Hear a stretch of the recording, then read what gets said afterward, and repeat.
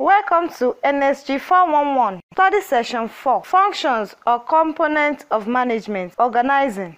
Introduction. In this study session, we will consider types of healthcare organization and explore through organizational culture and structure. We will also discuss the organizational change, its types and resistance and/or receptivity to change. Learning outcomes.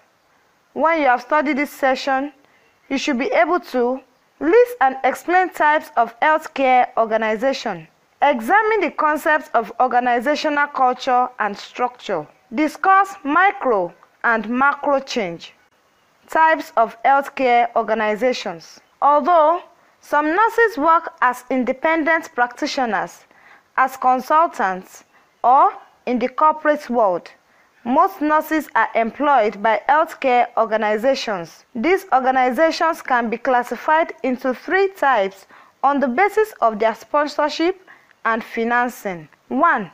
Private, not-for-profit. Many healthcare organizations were founded by civic, charitable, or religious groups. Some have been in existence for generations. Many hospitals, long-term care facilities, home care services, and community agencies began this way, although they need money to pay their staff and expenses. They do not have to generate a profit. 2. Publicly supported. Government-operated service organizations range from county public health departments to complex medical centers, such as those operated by the Veterans Administration, a federal agency. 3. Private, for-profit. Increasing numbers of healthcare organizations are operated for profit like any other business. These include large hospital and nursing home chains, health maintenance organizations, and many freestanding centers that provide special services such as surgical and diagnostic centers. Organizational culture. People seek stability, consistency, and meaning in their work. To achieve this, some type of culture will develop within an organization. It is taught often indirectly or unconsciously to new employees as the right way or our way to assess patients' needs, provide care, and relate to fellow caregivers. As with the cultures of societies and communities, it is easy to observe the superficial aspects of an organization's culture, but much of it remains hidden from the casual observer. Elder Skene, a well-known scholar of organizational culture, divided the various aspects of organizational culture into three levels. Artifact level. Visible characteristics such as patient's room, layout, patient's record forms, etc. Espoused beliefs.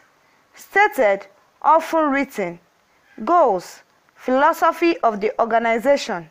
Underlying assumptions. Unconscious but powerful beliefs and feelings such as a commitment to cure every patient no matter the cost. Organizational cultures differ a great deal.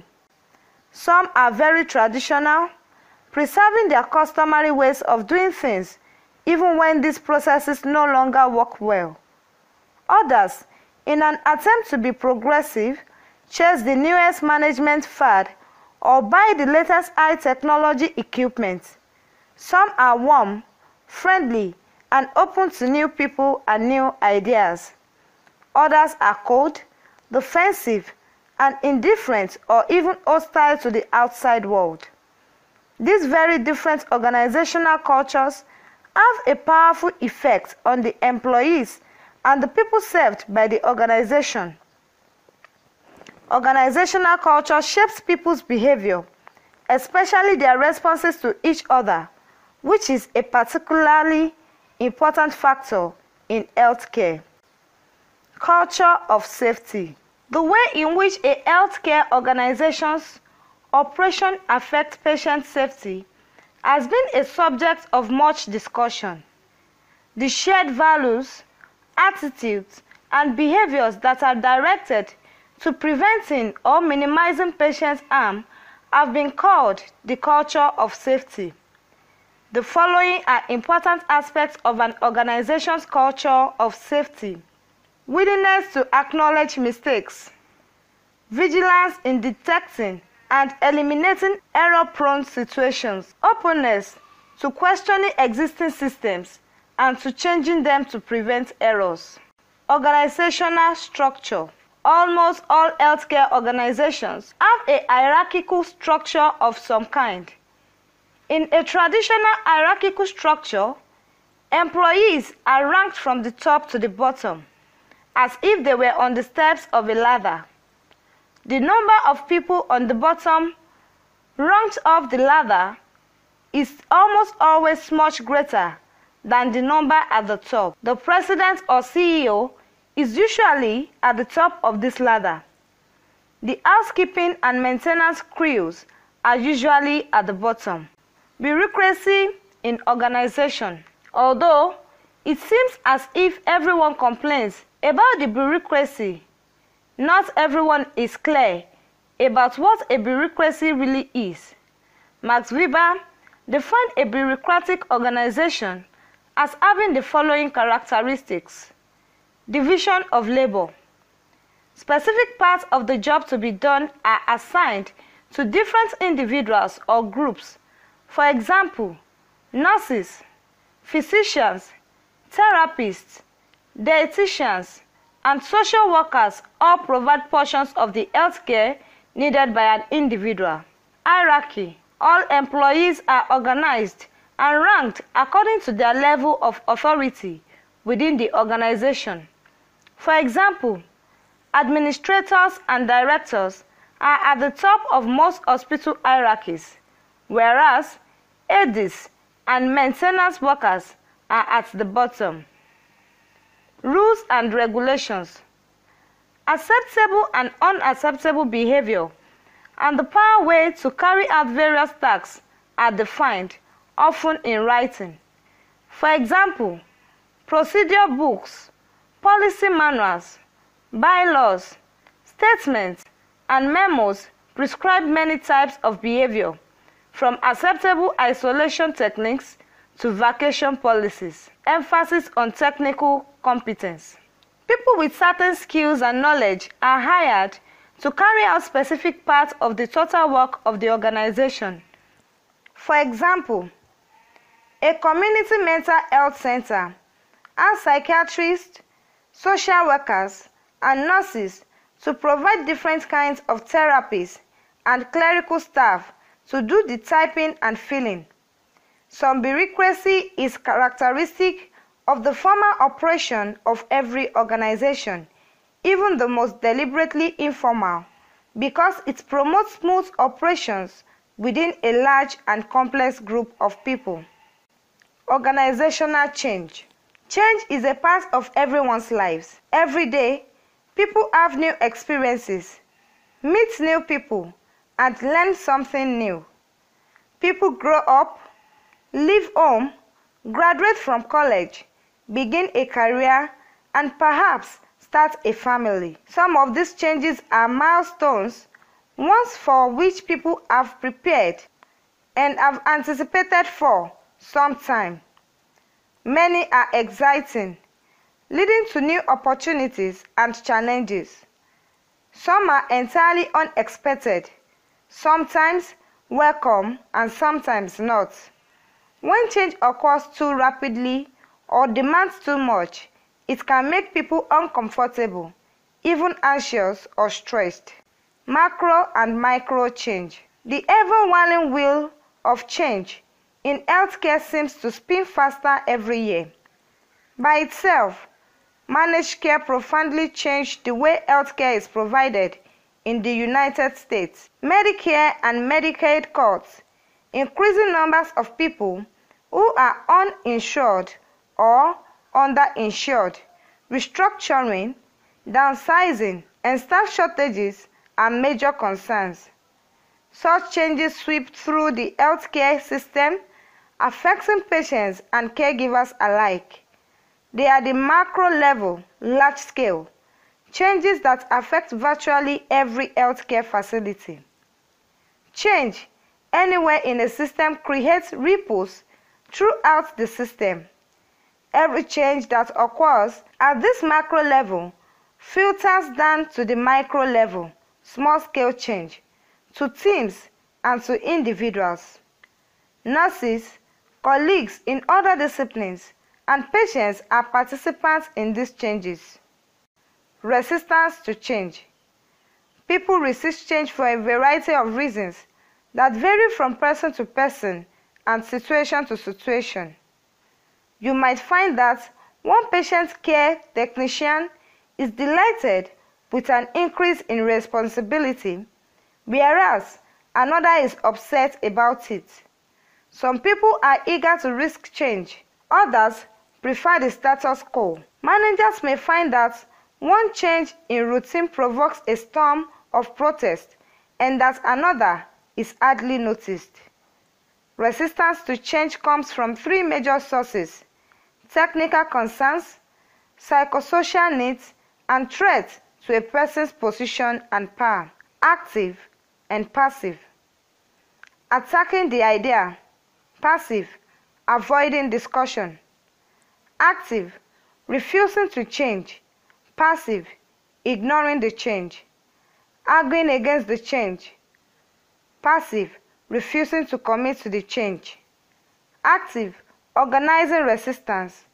Passive, agreeing but not acting of other people. Receptivity to change. Recognizing different information processing styles.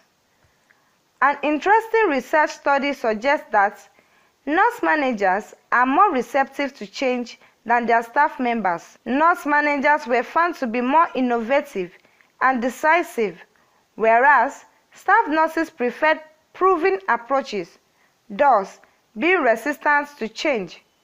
Nursing assistants, unit secretaries, and licensed practical nurses were also unreceptive to change, adding layers of people who formed a solid wall of resistance to change. Helping teams recognize their preference for certainty as opposed to change will increase their receptivity to necessary changes in the workplace.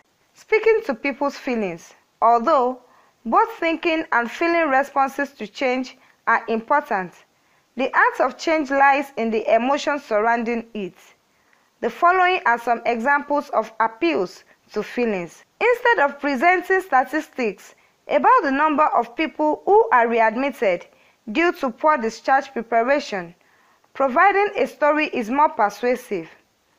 An older man collapsed at home the evening after discharge because he had not been able to control his diabetes post-surgery. Trying to break his fall, he fractured both wrists and is now unable to return home or take care of himself.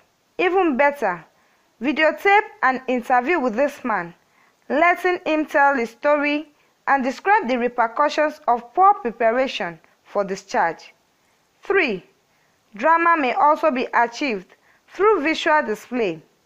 A culture plate of pathogens grown from swabs of ventilator, equipment, and patient's room furniture is more attention-getting than an infection control report. A display of disposables with price tags attached, used for just one surgical patient, is more memorable than an accounting sheet listing the cost. Phases of planned change. Designing the change. Plan implementation. Implement the change.